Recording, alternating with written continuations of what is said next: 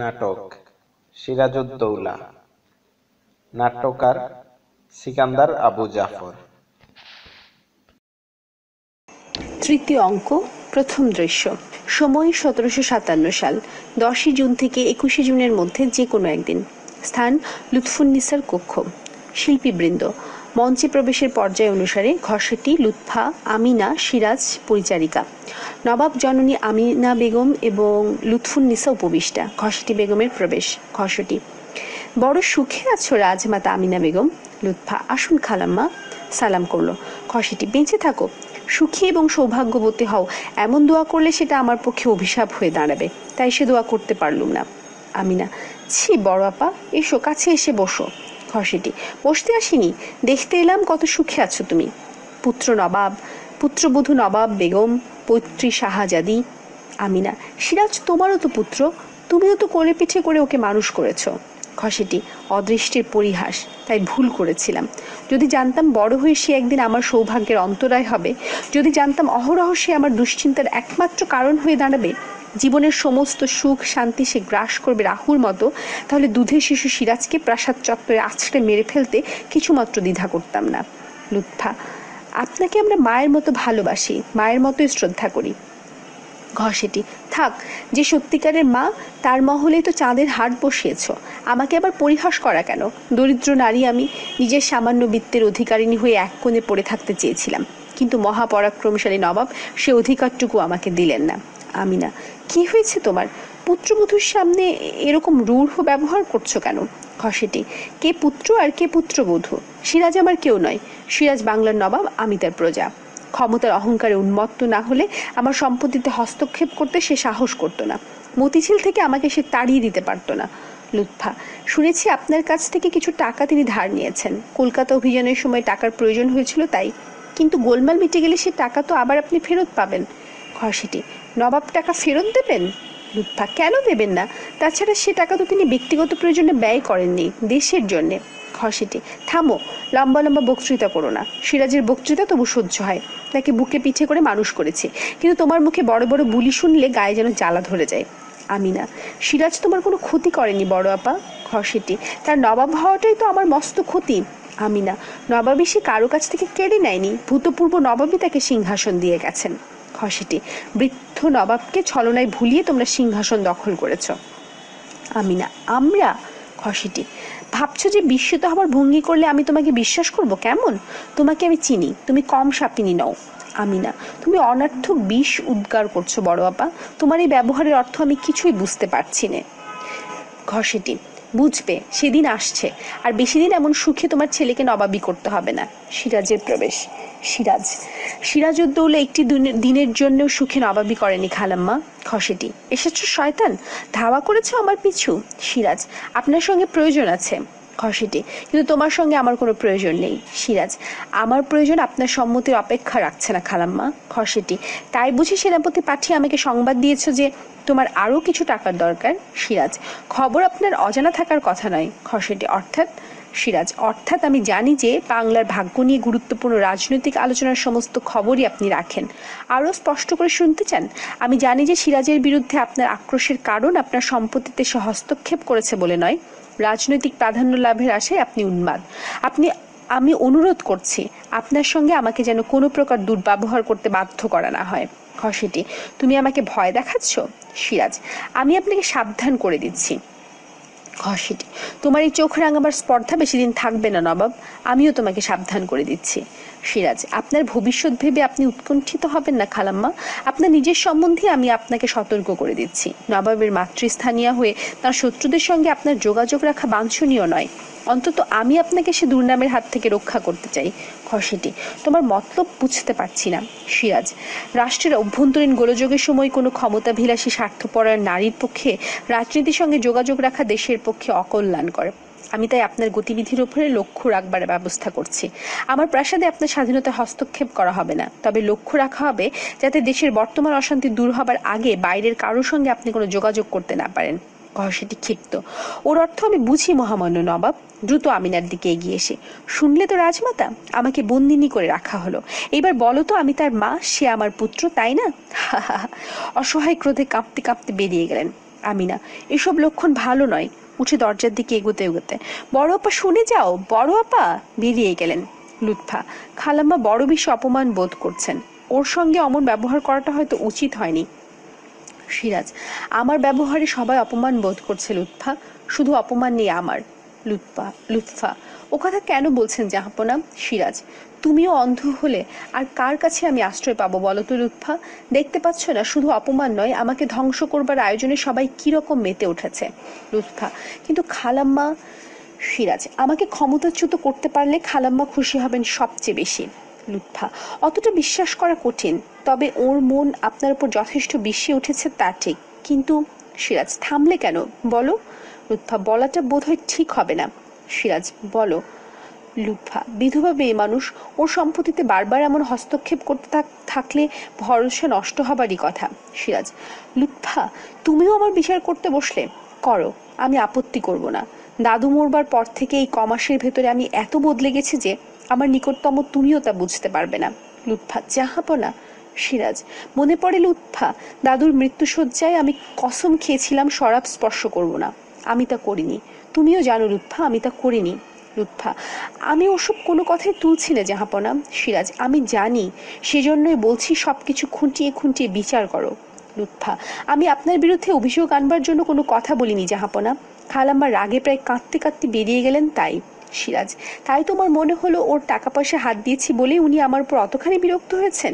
কিন্তু তুমি জানো না কতখানি উৎসাহ নিয়ে উনি অজস্র অর্থ ব্যয় করেছেন শওকত জংয়ের কামিয়াবির জন্যে।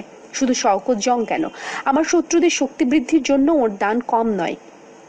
লুৎফা, আমি মাপ চাইছি জাহাপানা, আমার অন্যায় হয়েছে। সিরাজ, লুৎফা, এত দেয়াল কেন বলো তো? লুৎফা, দেয়াল? কোথায় দেয়াল জাহাপানা?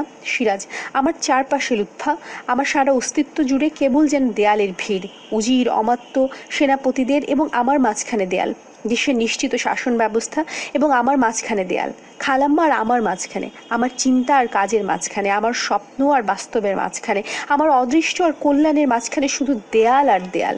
লুৎফা, জাহাপানা।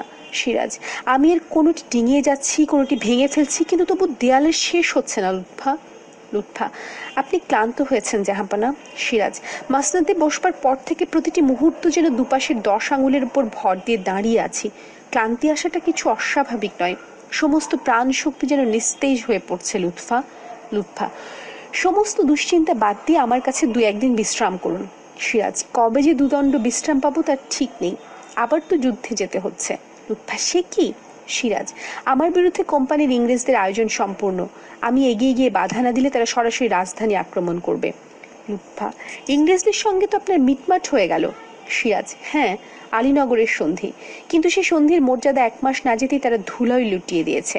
লুৎফা, কজন বিদেশি বেনিয়ার এত স্পর্ধা কি করে সম্ভব? সিরাজ, ঘরের লোক অবিশ্বাসী হলে বাইরের লোকের পক্ষে সবই সম্ভব লুৎফা। শুধু একটা জিনিস বুঝে উঠতে পারিনি, ধর্মের নামে ওয়াদা করে মানুষ তা খেলাপ করে কি করে?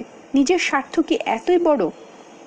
লুৎফা, কোনো প্রতিকার করতে পারিনি জাহাপনা। সিরাজ, পারিনি, চেয়েছি, চেষ্টাও করেছি, কিন্তু শেষ পর্যন্ত ভরসা পাইনি। রাজবল্লভ জগৎ শেঠকে কয়েদ করলে, মীর জাফরকে ফাঁসি দিলে হয়তো প্রতিকার হতো, কিন্তু সেনাবাহিনী তা বরদাস্ত করতো কিনা কে জানে। লুৎফা, থাক ওসব কথা, আজ আপনি বিশ্রাম করুন। সিরাজ, আর কাল সকালে দেশের পথে ঘাটে লোকের মুখে মুখে ছড়িয়ে পড়বে যুদ্ধের আয়োজন ফেলে রেখে হারেমের কয়েকশো বেগমের সঙ্গে নবাবের উদ্দাম রাসলীলার কাহিনী। লুৎফা, মহলে বেগমের তো সত্যি কোনো অভাব নেই। সিরাজ, ঠাট্টা করছো লুৎফা? তুমি তো জানোই মরহুম শওকত জংয়ের বিশাল হারেম বাধ্য হয়ে আমাকে প্রতিপালন করতে হচ্ছে। লুৎফা, সে যাক, আজ আপনার বিশ্রাম, শুধু আমার কাছে থাকবেন আপনি, শুধু আমরা দুজন। সিরাজ, অনেক সময় সত্যি তা ভেবেছি লুৎফা, তোমার খুব কাছাকাছি বহুদিন আসতে পারিনি, আমাদের মাঝখানে একটি রাজত্বের দেয়াল। মাঝে মাঝে ভেবেছি এই বাধা যদি দূর হয়ে যেত, নিশ্চিত সাধারণ গৃহস্থের ছোট্ট সাজানো সংসার আমরা পেতাম। পরিচারিকার প্রবেশ। পরিচারিকা, বেগম সাহেবা। লুৎফা, তার দিকে এগিয়ে আসতে আসতে, জাহাপানা এখন বিশ্রাম করছেন, যাও। পরিচারিকা, সেনাপতি মোহনলালের কাছ থেকে খবর এসেছে, পেছোতে লাগলো। লুৎফা, না। পরিচারিকার প্রস্থান। সিরাজ এগিয়ে আসতে আসতে, মোহনলালের জরুরি খবরটা শুনতে দাও লুৎফা। লুৎফা সিরাজের গতিরোধ করলো। লুৎফা আবেগ জড়িত কণ্ঠে, না। সিরাজ থামলো ক্ষণকালের জন্য। লুৎফার দিকে মেলে রাখা নীরব দৃষ্টি ধীরে ধীরে স্নেহসিক্ত হয়ে উঠল, কিন্তু পর মুহূর্তে লুৎফার প্রসারিত বাহু ধীরে ধীরে সরিয়ে দিয়ে বের হয়ে গেল। লুৎফা চেয়ে রইল সিরাজের চলে যাওয়ার পথের দিকে। দুফোঁটা অশ্রু গড়িয়ে পড়ল ওর দুগাল বেয়ে। দ্বিতীয় দৃশ্য। সময় 1757 সাল 22 জুন। স্থান পলাশীতে সিরাজের শিবির। শিল্পীবৃন্দ মঞ্চে প্রবেশের পর্যায় অনুসারে: সিরাজ, মোহনলাল, মীর মর্দান, প্রহরী, বন্দি কমর। গভীর রাত্রি। শিবিরের ভেতরে নবাব চিন্তাগ্রস্তভাবে পায়চারি করছেন। দূর থেকে শ্রীগালের প্রহর ঘোষণার শব্দ ভেসে আসবে। সিরাজ। দ্বিতীয় প্রহর অতিক্রান্ত হলো। শুধু ঘুম নেই শেয়াল আর সিরাজউদ্দৌলার চোখে। আবার নীরব পায়চারি। ভেবে আমি অবাক হয়ে যাই। মোহনলালের প্রবেশ কুর্নিশ করে দাঁড়াতেই সিরাজ। সত্যি অবাক হয়ে যায় মোহনলাল। ইংরেজ সভ্য জাতি বলেই শুনেছি, তারা শৃঙ্খলা জানে, শাসন মেনে চলে, কিন্তু এখানে ইংরেজরা যা করছে সে তো স্পষ্ট রাজদ্রোহ। একটি দেশের শাসন ব্যবস্থার বিরুদ্ধে তারা অস্ত্র ধরছে। আশ্চর্য। মোহনলাল। জাহাপনা। সিরাজ। হ্যাঁ বলো মোহনলাল, কি খবর? মোহনলাল। ইংরেজের পক্ষে মোট সৈন্য 3000-এর বেশি হবে না। অবশ্য তারা অস্ত্র চালনায় সুশিক্ষিত। নবাবের পক্ষে সৈন্য সংখ্যা 50,000-এর বেশি। ছোট বড় মিলিয়ে ওদের কামান হবে গোটা 10, আমাদের কামান 50টার বেশি। সিরাজ। এখন প্রশ্ন হলো আমাদের সব সিপাই লড়বে কিনা এবং সব কামান থেকে গোলা ছুটবে কিনা? মোহনলাল। জাহাপনা। সিরাজ। এমন আশঙ্কা কেন করছি তাই জানতে চাইছো তো? মির্জাফর, রায়দুর্লভ, ইয়ারলুৎ খান নিজের সেনাবাহিনী দিয়ে যুদ্ধক্ষেত্রে উপস্থিত হয়েছে, কিন্তু আমার বিশ্বাস করতে প্রবৃত্তি হয় না যে ওরা ইংরেজের বিরুদ্ধে লড়বে। মোহনলাল। সিপাহসালারের আরও একখানা গোপন চিঠি ধরা পড়েছে। নবাবের হাতে পত্রদান। নবাব সেটা পড়ে হাতের মুঠোয় মুচড়ে ফেললেন। সিরাজ। বেঈমান। মোহনলাল। ক্লাইভের আরও 3খানা চিঠি ধরা পড়েছে। সে সিপাহসালারের জবাবের জন্য পাগল হয়ে উঠছে মনে হয়। সিরাজ। সাংঘাতিক লোক এই ক্লাইভ। মতলব হাসিল করার জন্য যে কোনো অবস্থার ভেতর ঝাঁপিয়ে পড়ে। ওর কাছে সবকিছুই যেন বড় রকমের জুয়ো খেলা। মীর মর্দানের প্রবেশ। যথারীতি কুর্নিশ করে একদিকে দাঁড়ালো। সিরাজ। বলো মীর মর্দান। মীর মর্দান। ইংরেজ সৈন্য লক্ষ্যভাগে আশ্রয় নিয়েছে। ক্লাইভ এবং তার সেনাপতিরা উঠেছে গঙ্গা তীরের ছোট বাড়িটাই, এখান থেকে প্রায় 1 ক্রোশ দূরে। সিরাজ। তোমাদের ফৌজ সাজাবার আয়োজন শেষ হয়েছে তো? মীর মর্দান। একটা প্রকাণ্ড নকশা নবাবের সামনে মেলে ধরে আমরা সব গুছিয়ে ফেলেছি। নকশা দেখাতে দেখাতে আপনার ছাউনির সামনে গড়বন্দি হয়েছে। ছাউনির সামনে মোহনলাল, সাফরে আর আমি। আরও ডান দিকে গঙ্গার ধারে এই ঢিপিটার উপর একদল পদাতিক আমার জামাই বদরি আলী খাঁর অধীনে যুদ্ধ করবে। তাদের ডান পাশের গঙ্গার দিকে একটু এগিয়ে নৌবে সিং হাজারির বাহিনী। বাঁ দিক থেকে লক্ষ্যবাগ পর্যন্ত অর্ধচন্দ্রাকারে সেনাবাহিনী সাজিয়েছেন সিপাহসালার, রায়দুর্লভ আর লুৎফ খাঁ। সিরাজ। নকশার কাছ থেকে সরে এসে একটু পায়চারি করলেন। কত বড় শক্তি, তবু কত তুচ্ছ মীর মর্দান। মীর মর্দান। জাহাপনা। সিরাজ। আমি কি দেখছি জানো, কেমন যেন অঙ্কের হিসেবে ওদের সুবিধার পাল্লা ভারী হয়ে উঠেছে। মীর মর্দান। ইংরেজদের ঘায়েল করতে সেনাপতি মোহনলাল, সাফরে আর আমার বাহিনী যথেষ্ট। সিরাজ। ঠিক তা নয় মীর মর্দান, আমি জানি তোমাদের বাহিনীতে 5000 ঘোড়সওয়ার আর 8000 পদাতিক সেনা রয়েছে, যারা জান দিয়ে লড়বে, কিন্তু সমস্ত অবস্থাটা কি দাঁড়াচ্ছে এসো তোমাদের সঙ্গে আলোচনা করি। মোহনলাল। জাহাপনা। সিরাজ। মির্জাফরের বাহিনী সাজিয়েছে দূরে লক্ষ্যবাগের অর্ধেকটা ঘিরে। যুদ্ধে তোমরা হারতে থাকলে ওরা 2 কদম এগিয়ে ক্লাইভের সঙ্গে মিলবে বিনা বাধায়, যেন নিশ্চিন্তে আত্মীয় বাড়ি যাচ্ছে। মীর মর্দান। কিন্তু আমরা হারবো কেন? সিরাজ। না হারলে ওরা যে তোমাদের উপরে গুলি চালাবে না তার কোনো নিশ্চয়তা নেই। যাক, শিবিরের কাছ থেকে ওদের ফৌজ রাখবার কথা আমরাও ভাবি না, কারণ সামনে তোমরা যুদ্ধ করতে থাকলে ওরা পেছনে নবাবের শিবির দখল করতে 1 মুহূর্ত দেরি করবে না। মোহনলাল। ওদের সেনাবাহিনী যুদ্ধক্ষেত্র না আনলেই বোধ হয়। সিরাজ। এনেছি চোখে চোখে রাখার জন্য। পেছনে রেখে এলে ওরা সঙ্গে সঙ্গে রাজধানী দখল করত। মীর মর্দান। এত চিন্তিত হবার কারণ নেই জাহাপনা, আমাদের প্রাণ থাকতে নবাবের কোনো ক্ষতি হবে না। সিরাজ। আমি জানি, তাই আরও বেশি ভরসা হারিয়ে ফেলছি। তোমাদের প্রাণ বিপন্ন হবে অথচ স্বাধীনতা রক্ষা হবে না, এই চিন্তাটাই আজ বেশি করে পীড়া দিচ্ছে। মোহনলাল। আমরা জয়ী হব জাহাপনা। সিরাজ। পরাজিত হবে, আমি কি তা ভাবছি? আমি শুধু অশুভ সম্ভাবনাগুলো শেষবারের মতো খুঁটিয়ে বিচার করে দেখছি। আগামীকাল তোমরা যুদ্ধ করবে, কিন্তু হুকুম দেবে মির্জাফর, যুদ্ধক্ষেত্রে সেনাবাহিনীতে অভ্যন্তরীণ গোলযোগ এড়াবার জন্য যুদ্ধের সর্বময় কর্তৃত্ব সিপাহসালারকে দিতেই হবে। ফল কি হবে কে জানে, আমি কর্তব্য স্থির করতে পারছি না, কিন্তু কেন যেন পারছি না, আশা করি তোমরা বুঝছো। মীর মর্দান। জাহাপনা। সিরাজ। আজ আমার ভরসা আমার সেনাবাহিনীর শক্তিতে নয় মোহনলাল, আমার একমাত্র ভরসা আগামীকাল যুদ্ধক্ষেত্রে বাংলার স্বাধীনতা মুছে যাবার সূচনা দেখে মির্জাফর, রায়দুর্লভ, লুৎফদের মনে যদি দেশপ্রীতি জেগে ওঠে, সেই সম্ভাবনাটুকু। কিছুটা কোলাহল শোনা গেল বাইরে। 2জন প্রহরী এক ব্যক্তিকে নিয়ে হাজির হলো। প্রহরী। হুজুর, এই লোকটা নবাবের ছাউনির দিকে এগোবার চেষ্টা করছিল। সঙ্গে সঙ্গে মোহনলাল বন্দির কাছ থেকে এগিয়ে এসে নবাবকে একটু যেন আড়াল করে দাঁড়ালো। নবাব দুপা এগিয়ে এলেন। অপর দিক থেকে মীর মর্দান বন্দির এক পাশে দাঁড়ালো। বন্দি সকাতর ক্রন্দনে, আমি পলাশী গ্রামের লোক হুজুর, রোশনি দেখতে এখানে এসেছি। মোহনলাল প্রহরীকে তল্লাশি করো। প্রহরী তল্লাশি করে কিছুই পেল না। কিন্তু একে সাধারণ গ্রামবাসী বলে মনে হচ্ছে না জাহাপনা। মীর মর্দান প্রহরীকে, বাইরে নিয়ে যাও, কথা আদায় করো। হঠাৎ, দেখি এ তো কমর বেগ জমাদার, মির্জাফরের গুপ্তচর উমর বেগের ভাই, এও গুপ্তচর। কমর সহসা মাটিতে লুটিয়ে পড়ে, জাহাপনার কাছে বিচারের জন্য এসেছি। আমাকে আসতে দেয় না, তাই চুরি করে হুজুরের কদম মোবারককে ফরিয়াদ জানাতে আসছিলাম। সিরাজ কাছে এগিয়ে এসে, কি হয়েছে তোমার? কমর, আমার ভাইকে সেনাপতি মোহনলালের হুকুমে খুন করা হয়েছে হুজুর। সিরাজ, মোহনলাল গুপ্তচর উমর বেগ জমাদার হাতে নাতে ধরা পড়েছিল জাহাপনা। ক্লাইভের চিঠি ছিল তার কাছে। প্রহরীদের হাতে ধরা পড়বার পর সে পালাবার চেষ্টা করে, ফলে প্রহরীদের তলোয়ারের ঘায়ে সে মারা পড়েছে। সিরাজ অবিশ্বাসের দৃষ্টিতে মোহনলালের দিকে এক দৃষ্টি চেয়ে রইলেন। মোহনলাল যেন দোষ ঢাকবার চেষ্টায়। সে চিঠি জাহাপনার কাছে আগেই দাখিল করা হয়েছে। সিরাজ মোহনলালের দিক থেকে দৃষ্টি ফিরিয়ে একটু পায়চারি করে চিন্তিত ভাবে, কথায় কথায় মৃত্যুবিধান করাটাই শাসকের সবচাইতে যোগ্যতার পরিচয় কিনা সে বিষয়ে আমি নিঃসন্দেহ নই মোহনলাল। কমর, জাহাপনা মেহেরবান। সিরাজ প্রহরীদের, একে নিয়ে যাও, কাল যুদ্ধ শেষ হবার পর একে মুক্তি দেবে। কমর রুদ্ধস্বরে, এই কি জাহাপনার বিচার? সিরাজ, আমি জানি এখানে এই অবস্থায় শুধু ফরিয়াদ জানাতে আসবে এতটা নির্বোধ তুমি নও। কঠোর স্বরে প্রহরীদের, নিয়ে যাও। বন্দিকে নিয়ে প্রহরীদের প্রস্থান। শ্রীগালের প্রহর ঘোষণা। সিরাজ, তোমরাও এখন যেতে পারো। আজ রাতে তোমাদের কিছুটা বিশ্রামের প্রয়োজন। রাত প্রায় শেষ হয়ে এলো। মোহনলাল ও মীর মর্দান বেরিয়ে গেল। সিরাজ পায়চারি করতে লাগলেন।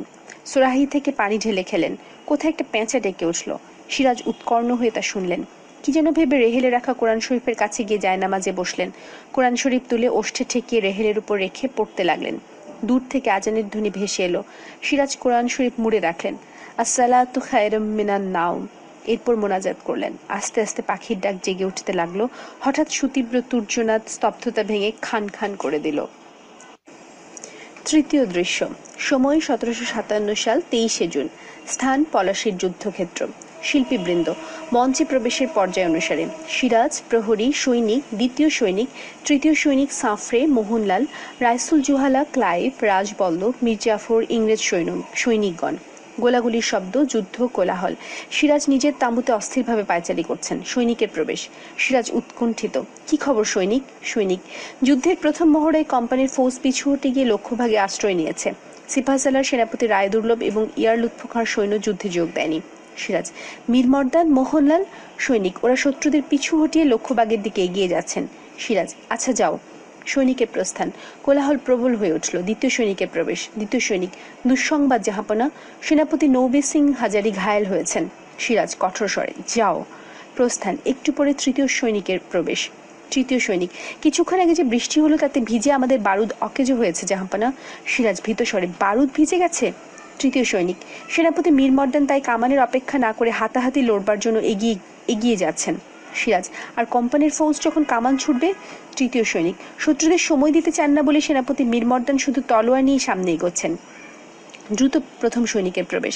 প্রথম সৈনিক, সেনাপতি বদ্রি আলী খাঁ নিহত জাহাপনা, যুদ্ধের অবস্থা খারাপ। সিরাজ, না, যুদ্ধের অবস্থা খারাপ হয় না বদ্রি আলী ঘায়েল হলে। মীর মর্দান, মোহনলাল আছে, কোনো ভয় নেই, যাও। প্রথম ও তৃতীয় সৈনিকের প্রস্থান। হঠাৎ যুদ্ধ কোলাহল কেমন যেন আত্মচিৎকারে পরিণত হলো। সিরাজ, কি হলো? টুলের উপর দাঁড়িয়ে দূরবীন দিয়ে যুদ্ধক্ষেত্রের অবস্থা দেখবার চেষ্টা। ফরাসি সেনাপতি সাফরের প্রবেশ। সিরাজ দ্রুত এগিয়ে এসে, কি খবর সাফরে, আমাদের পরাজয় হয়েছে? সাফরে কুর্নিশ করে, এখনো হয়নি ইয়োর এক্সেলেন্সি, কিন্তু যুদ্ধের অবস্থা খারাপ হয়ে উঠছে। সিরাজ, শক্তিমান বীর সেনাপতি, তোমরা থাকতে যুদ্ধে হার হবে কেন? যাও, যুদ্ধে যাও সাফরে, জয়লাভ করো। সাফরে, আমি তো ফ্রান্সের শত্রুদের বিরুদ্ধে লড়ছি জাহাপানা, দরকার হলে যুদ্ধক্ষেত্রে আমি প্রাণ দেব, কিন্তু আপনার বিরাট সেনাবাহিনী চুপ করে দাঁড়িয়ে আছে, standing like pillars. Siraj, Mir Jafar, রায়দুর্লভকে বাদ দিয়েও তোমরা লড়াইয়ে জিতবে, আমি জানি তোমরা জিতবেই। সাফরে, আমাদের গোলার আঘাতে কোম্পানির ফৌজ পিছু হটে লক্ষ্যভাগে আশ্রয় নিচ্ছিল। এমন সময় এলো বৃষ্টি। হঠাৎ জাফর আলী খান আদেশ দিলেন এখন যুদ্ধ হবে না। মোহনলাল যুদ্ধ বন্ধ করতে চাইলেন না, কিন্তু সিপাহসালারের আদেশ পেয়ে টায়ার্ড সোলজার্স যুদ্ধ বন্ধ করে শিবিরে ফিরতে লাগলো। সুযোগ পেয়ে সঙ্গে সঙ্গে কিলপ্যাট্রিক আমাদের আক্রমণ করছে। মীর মর্দান তাদের বাধা দিচ্ছেন, কিন্তু বৃষ্টিতে ভিজে বারুদ অকেজো হয়ে গেছে। তাকে এগোতে হচ্ছে কামান ছাড়া, অ্যান্ড দ্যাট ইজ ডেঞ্জারাস। দ্বিতীয় সৈনিকের প্রবেশ। কিছু না বলে চুপ করে। সিরাজ, কি সংবাদ? কিছু বলবার চেষ্টা করেও পারল না। সিরাজ অধৈর্য হয়ে কাছে এসে প্রহরীকে ঝাঁকুনি দিয়ে, কি খবর বলো, কি খবর? দ্বিতীয় সৈনিক, সেনাপতি মীর মর্দানের পতন হয়েছে জাহাপনা। সাফরে, হোয়াট? মীর মর্দান কিল্ড? সিরাজ যেন আচ্ছন্ন, মীর মর্দান শহীদ হয়েছেন? সাফরে, the bravest soldier is dead. আমি যাই ইউর এক্সেলেন্সি, আপনাকে কথা দিয়ে যাচ্ছি ফরাসিরা প্রাণপণে লড়বে। প্রস্থান। সিরাজ, ঠিক বলেছ সাফরে, শ্রেষ্ঠ বাঙালি বীর যুদ্ধে শহীদ হয়েছেন। এখন তাহলে কি করতে হবে সাফরে? মোহনলাল। দ্বিতীয় সৈনিক, সেনাপতি মোহনলালকে খবর দিতে হবে জাহাপনা। সিরাজ, মোহনলাল? না, নৌবে সিং, বদ্রি আলী, মীর মর্দান সবাই নিহত। এখন কি করতে হবে? পায়চারি করতে করতে হঠাৎ, হ্যাঁ, আলীবর্দীর সঙ্গে যুদ্ধ থেকে যুদ্ধে আমিই তো ঘুরেছি। বাংলার সেনাবাহিনীর শ্রেষ্ঠ বীর সৈনিক সে তো আমি। যুদ্ধক্ষেত্রে আমি উপস্থিত নেই বলে পরাজয় গুটি গুটি এগিয়ে আসছে। সৈনিককে উদ্দেশ্য করে, আমার হাতিয়ার নিয়ে এসো, আমি যুদ্ধে যাব। আমার এতদিনের ভুল সংশোধন করার এই সুযোগ আমাকে নিতে হবে। মোহনলালের প্রবেশ। মোহনলাল, না জাহাপনা। সৈনিক বেরিয়ে গেল। সিরাজ, মোহনলাল? মোহনলাল, পলাশিতে যুদ্ধ শেষ হয়েছে জাহাপনা, এখন আর আত্মাভিমানের সময় নেই, আপনাকে অবিলম্বে রাজধানীতে ফিরে যেতে হবে। সিরাজ, মীর জাফরের কাছে একবার কৈফিয়ত চাইব না? মোহনলাল, মীর জাফর ক্লাইভের সঙ্গে যোগ দিল বলে আর একটি মুহূর্ত নষ্ট করবেন না জাহাপনা। মুর্শিদাবাদে ফিরে গিয়ে আপনাকে নতুন করে আত্মরক্ষার প্রস্তুতি নিতে হবে। সিরাজ, আমি একাই ফিরে যাব? মোহনলাল, আমার শেষ যুদ্ধ পলাশিতেই। আমি যাই জাহাপনা, সাফরে আর আমার যুদ্ধ এখনো শেষ হয়নি। নতজানু হয়ে নবাবের পদস্পর্শ করলো, তারপর দ্বিতীয় কথা না বলে বেরিয়ে গেল। সিরাজ আত্মগতভাবে, যাও মোহনলাল, আর দেখা হবে না। আর কেউ রইল না, শুধু আমি রইলাম। নতুন করে প্রস্তুতি নিতে হবে। মোহনলাল বলে গেল। দ্বিতীয় সৈনিকের প্রবেশ। সৈনিক, দেহরক্ষী অশ্বারোহীরা প্রস্তুত জাহাপনা, আপনার হাতিও তৈরি। সিরাজ, চলো। যেতে যেতে কি যেন মনে করে দাঁড়ালেন। সিরাজ, সেনাপতি মোহনলালকে খবর পাঠাও, কয়েকজন ঘোড়সওয়ারের হেফাজতে মীর মর্দানের লাশ যেন এক্ষুনি মুর্শিদাবাদে পাঠানো হয়। উপযুক্ত মর্যাদায় মীর মর্দানের লাশ দাফন করতে হবে। বেরিয়ে গেলেন। প্রায় সঙ্গে সঙ্গে দুজন প্রহরী নবাব শিবিরের জিনিসপত্র গোছাতে লাগলো। রাইসুল জুহালার প্রবেশ। রাইস, জাহাপনা তাহলে চলে গেছে? রক্ষা। প্রহরী, আমরা সবাই চলে যাচ্ছি। রাইস, মীর জাফর ক্লাইভের দলবল এসে পড়লো বলে। প্রহরী, তাহলে আর দেরি নয়, চলো সরে পড়া যাক। বেরিয়ে যাবার উদ্যোগ করতেই সশস্ত্র সৈন্যদের হাতে তারা বন্দী হলো। সৈন্যদের সঙ্গে সঙ্গে এলো ক্লাইভ, মীর জাফর, রাজবল্লভ, রায় দুর্লভ। Clive, he has fled away, আগেই পালিয়েছে। বন্দীদের কাছে এসে, কোথায় গেছে নবাব? বন্দীরা নিরুত্তর। ক্লাইভ রাইসুল জুহালাকে বুঠে লাথি মারল। কোথায় গেছে নবাব? Quickly if you want to live, বাঁচতে চাইলে জলদি করে বলো। রাইস হেসে উঠে মীর জাফরকে দেখিয়ে, ইনি বুঝি বাংলার সিপাহ সালার? যুদ্ধে বাংলাদেশের জয় হয়েছে তো হুজুর? রাজবল্লভ, যেন চেনা চেনা মনে হচ্ছে লোকটাকে। Clive, no time for fun, come on say, war is Siraj? আবার লাথি মারল। রাইস, নবাব সিরাজউদ্দৌলা এখনো জীবিত, এর বেশি আর কিছু জানি না। রাজবল্লভ, চিনেছি, এ তো সেই Raisul জুহালা। Clive, he must B A spy. Mir Zafar, Narayan Singh সিরাজউদ্দৌলার প্রধান গুপ্তচর। ক্লাইভ, গুলি করো ওকে, ফেরান নাও। দুজন গোড়া সৈন্য নবাবের পরিত্যক্ত আসনের সঙ্গে পিঠ মোড়া করে নারায়ণ সিংকে বাঁধতে লাগলো। ক্লাইভ মীর জাফরকে, এখনই মুর্শিদাবাদের দিকে মার্চ করুন, বিশ্রাম করা চলবে না। সিরাজউদ্দৌলা যেন শক্তি সঞ্চয়ের সময় না পায়। ক্লাইভ কথা বলছে, পিছনে গোড়া সৈন্য দুজন নারায়ণ সিংকে গুলি করলো। মীর জাফর, রাজবল্লভ, রায় দুর্লভ নিদারুণ শঙ্কিত। ক্লাইভ অবিচল গুলিবিদ্ধ নারায়ণ সিংয়ের দিকে তাকিয়ে সহজ কণ্ঠে বলল, ক্লাইভ, গুপ্তচরকে এইভাবে সাজা দিতে হয়। নারায়ণ মৃত্যুস্তিমিত কণ্ঠে, এদেশে থেকে এদেশকে ভালোবেসেছি, গুপ্তচরের কাজ করেছি দেশের স্বাধীনতার খাতিরে। সে কি বেইমানির চেয়ে খারাপ, মুনাফিকের চেয়ে খারাপ? ঝিমিয়ে যেতে লাগলো, হঠাৎ একটু সতেজ হয়ে, তবু ভয় নেই, সিরাজউদ্দৌলা বেঁচে আছে। ক্লাইভ গোড়া সৈন্য দুটিকে, how do you kill idiots? যখন মারবে শুট স্ট্রেইট ইনটু হার্ট, এমন করে মারবে যেন সঙ্গে সঙ্গে মরে। পিস্তল বার করলো। নারায়ণ, ভগবান সিরাজউদ্দৌলাকে রক্ষা। ক্লাইভ নিজে গুলি করার সঙ্গে সঙ্গে নারায়ণ সিংয়ের মৃত্যু হলো। চতুর্থ দৃশ্য। সময় 1757 সাল 25শে জুন। স্থান মুর্শিদাবাদ নবাব দরবার। শিল্পীবৃন্দ মঞ্চে প্রবেশের পর্যায় অনুসারে: সিরাজ জনৈক ব্যক্তি, সৈনিক, অপর সৈনিক, বার্তাবাহক, দ্বিতীয় বার্তাবাহক, জনতা ও লুৎফা। দরবারে গণ্যমান্য লোকের সংখ্যা কম, বিভিন্ন শ্রেণীর সাধারণ মানুষের সংখ্যাই বেশি। স্তিমিত আলোয় সিরাজ বক্তৃতা করছেন। ধীরে ধীরে আলো উজ্জ্বল হবে। সিরাজ, পলাশির যুদ্ধে পরাজিত হয়ে আমাকে পালিয়ে আসতে হয়েছে, সে কথা গোপন করে এখন আর কোনো লাভ নেই। কিন্তু ব্যক্তি, প্রাণের ভয় কে না পালায় হুজুর? সিরাজ, আপনাদের কি তাই বিশ্বাস যে প্রাণের ভয়ে আমি পালিয়ে এসেছি? জনতা নীরব। সিরাজ: না, প্রাণের ভয়ে আমি পালাইনি। সেনাপতিদের পরামর্শে যুদ্ধের বিধি অনুসারে আমি হাল ছেড়ে দিয়ে বিজয়ী শত্রুর কাছে আত্মসমর্পণ করিনি। ফিরে এসেছি রাজধানীতে স্বাধীনতা বজায় রাখবার শেষ চেষ্টা করব বলে। ব্যক্তি: কিন্তু রাজধানী খালি করে তো সবাই পালাচ্ছে জাহাঁপনা। সিরাজ: আমি অনুরোধ করছি কেউ যেন তা না করেন। এখনো আশা আছে। এখন আমরা একত্রে রুখে দাঁড়াতে পারলে শত্রু মুর্শিদাবাদে ঢুকতে পারবে না। ব্যক্তি: তা কি করে হবে হুজুর? অত বড় সেনাবাহিনী যখন ছারখার হয়ে গেল। সিরাজ: তারা যুদ্ধ করেনি, তারা দেশবাসীর সঙ্গে, দেশের মাটির সঙ্গে প্রতারণা করেছে। কিন্তু যারা নিজের স্বার্থের চেয়ে দেশের স্বার্থ বড় করে দেখতে শিখেছিল, মুষ্টিমেয় সে কজনই শুধু যুদ্ধ করে প্রাণ দিয়ে গেছে। এই প্রাণদান আমরা ব্যর্থ হতে দেব না। ব্যক্তি: পরাজয়ের খবর বাতাসের আগে সর্বত্র ছড়িয়ে পড়েছে জাহাঁপনা। ঘরে ঘরে কান্নার রোল উঠেছে। বিজয়ী সৈন্যের অত্যাচার এবং লুটতারাজের ভয়ে নগরের অধিকাংশ লোকজন তাদের দামি জিনিসপত্রগুলো সঙ্গে নিয়ে যে কোনো দিকে পালিয়ে যাচ্ছে। সিরাজ: আপনারা ওদের বাধা দিন, ওদের অভয় দিন। শত্রু সৈন্যদের হাতে পড়বার আগেই সাধারণ চোর ডাকাত ওদের সর্বস্ব কেড়ে নেবে। ব্যক্তি: কেউ শোনে না হুজুর, সবাই প্রাণের ভয়ে পালাচ্ছে। সিরাজ: কোথায় পালাবে? পেছন থেকে আক্রমণ করবার সুযোগ দিলে মৃত্যুর হাত থেকে পালানো যায় না। আপনারা কেউ অধৈর্য হবেন না, সবাইকে শক্ত হয়ে দাঁড়াতে বলুন। এই আমাদের শেষ সুযোগ। এই কথা বারবার বলছি। ক্লাইভের হাতে রাজধানীর পতন হলে এদেশের স্বাধীনতা চিরকালের মতো লুপ্ত হয়ে যাবে। ব্যক্তি: জাহাঁপনা কোথায় বা পাওয়া যাবে তত সৈন্য, আর কোথায় বা তার ব্যয় ব্যবস্থা? সিরাজ: 2-1 দিনের ভেতরেই বিভিন্ন জমিদারের কাছ থেকে যথেষ্ট সৈন্য সাহায্য আসবে। অর্থের অভাব নেই। সেনাবাহিনীর খরচের জন্য রাজকোষ উন্মুক্ত করে দেয়া হয়েছে। আপনারা বলুন কার কি প্রয়োজন। সৈনিক: ইয়ার লুৎফখার সৈন্যদলের রোজ বেতনে আমি জমাদারের কাজ করি জাহাঁপনা। আমার অধীনে 200 সেপাই। আমরা হুজুরের জন্য প্রাণপণ লড়তে প্রস্তুত। সিরাজ: বেশ, খাজাঞ্চির কাছ থেকে টাকা নিয়ে যান। আপনার সিপাহীদের তৈরি হতে আদেশ দিন। মুর্শিদাবাদে এই মুহূর্তে অন্তত 10,000 সৈন্য সংগ্রহ হবে।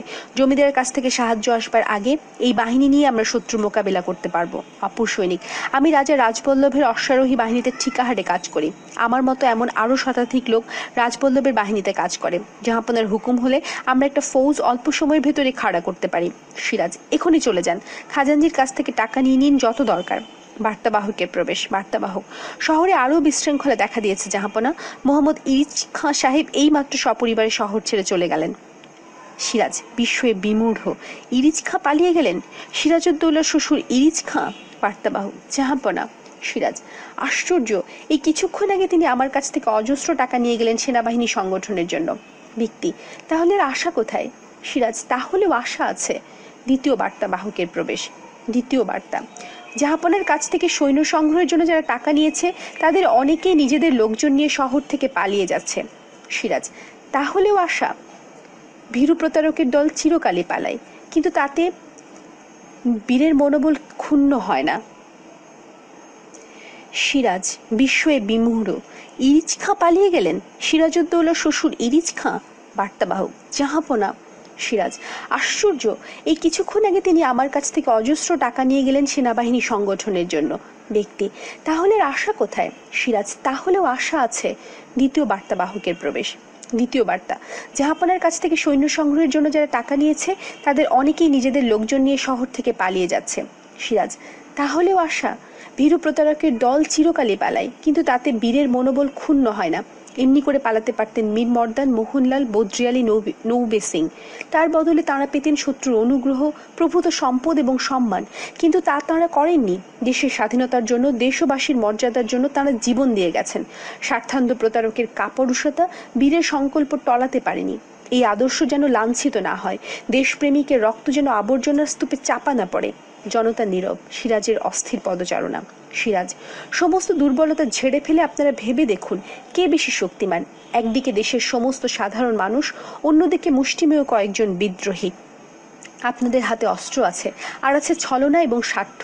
অস্ত্র আমাদেরও আছে, কিন্তু তার চেয়ে বড়, সবচেয়ে যা বড় আমাদের আছে সেই দেশপ্রেম এবং স্বাধীনতা রক্ষার সংকল্প। এই অস্ত্র নিয়ে আমরা কাপুরুষ দেশদ্রোহীদের অবশ্যই দমন করতে পারবো।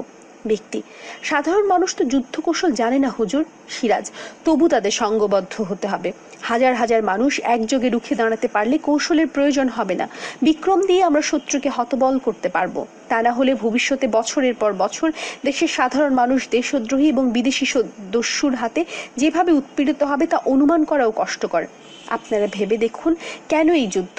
মুসলমান মির্জাফর, ব্রাহ্মণ রাজবল্লভ, কায়েস্ত রায় দুর্লভ, জৈন মহতাব চাঁদ শেঠ, শিখ অমিচাঁদ, ফিরিঙ্গি খ্রিস্টান ওয়ার্ডস, ক্লাইভ আজ একজোট হয়েছে কিসের জন্য?